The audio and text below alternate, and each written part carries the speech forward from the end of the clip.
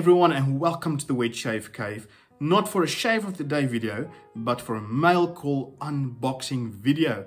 I decided to do another unboxing video for today, and as you can see, setting is a bit different. I'm visiting family here in Bloemfontein, and my cousin was so kind to lend me his room. As you can see, the Wet Shave Cave logo there on the screen.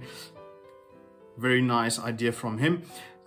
Right, let's get to the unboxing. Now the parcel for today is from Bundubeard here in South Africa. Excited to see what's in this small little package, so let's dive right into this. Got my tools. Let's see, just be careful. So I hope you guys are doing well, that you are safe, and you're getting some epic shaves in. I don't know if you caught last week's shave of the day and unboxing video. If you haven't, go take a look. And if you're watching and you're not subscribed, please consider subscribing. Drop me a like to show your support, and you can just look at the description below for information about the channel, what's happening. Exciting announcement also to make. I have a WordPress website that's fully functional now, and I'll blog. It's a blogging website, so I'll blog maybe, let's say, once a month. I'll do something special in a blog about that. So that's exciting. So go check it out, the wetshavecave.wordpress.com. We'll just get this parcel open.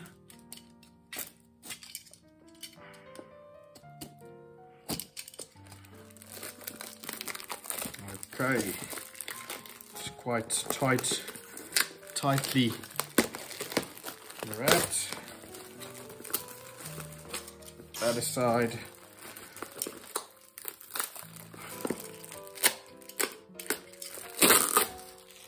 There we go. Now I can open this. Just make sure. Okay, now the moment of truth. Let's see what we have here. We have paper. We put there. Okay, this is a sample soap, or soap from Yaku. The labeling still needs to be on. Wow.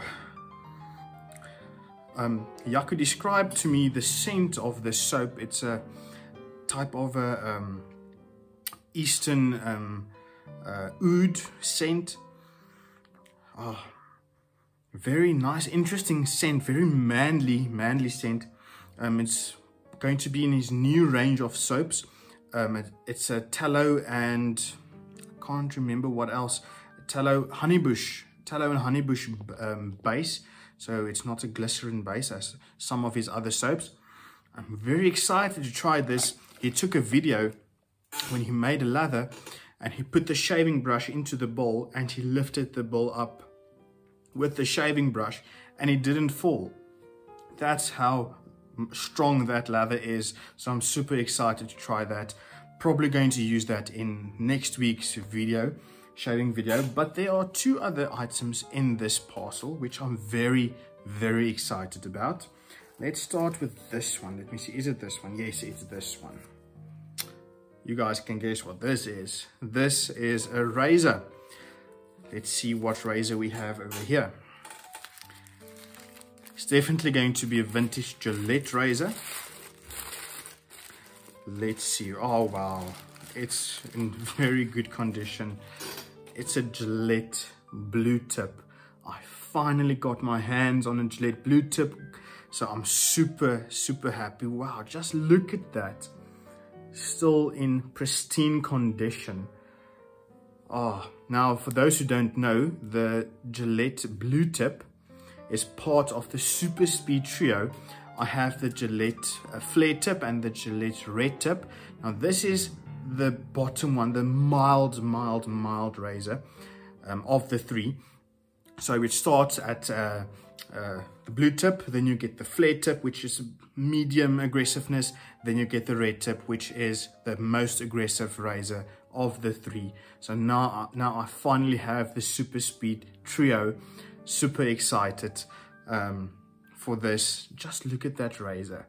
It's in mint condition. Really happy with this. Excited to shave with it.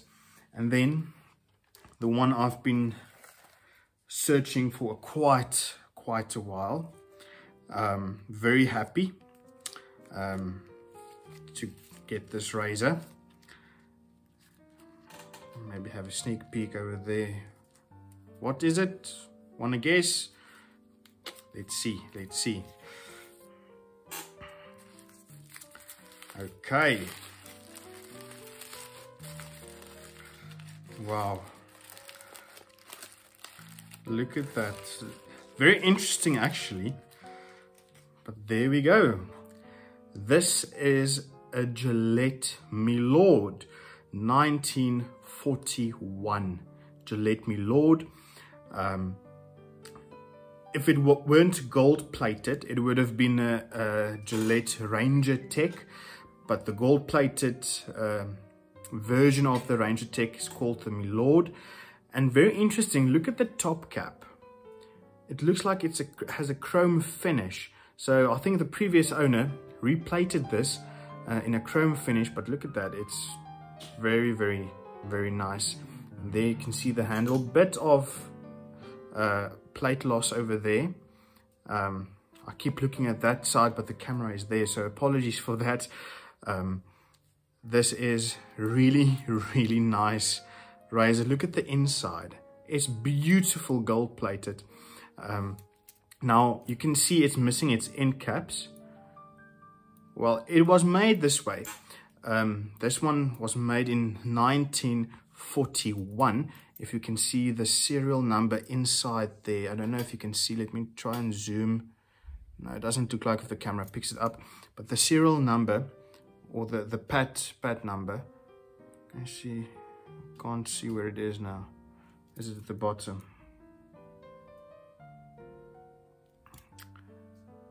Can't see it now. But this one was made in 1941. It was for the Christmas edition special, what you want to call it. And very interesting about this, they stopped the production because of the Pearl Harbour attack on the 7th of December. So they stopped the production of these razors. So interesting to have a 1941 razor that was made in the year of the Pearl Harbour attack. I actually get chills thinking about it. And yes, it's made in the US, obviously. You can see there the bottom, made in the US. Like I sometimes say in my videos when shaving with vintage Gillette razors, is I like to think back, who might have had this razor? Who bought this razor when it first came out? Maybe it was someone very important. You don't know. Maybe you're holding one of the previous United States of America's president's razors, or maybe Hitler, or whoever, some famous guy in the past. And what this razor hasn't seen in its lifetime. If they only could talk, the stories they could tell, it would be fantastic to hear that. So lovely piece of history here in my hands.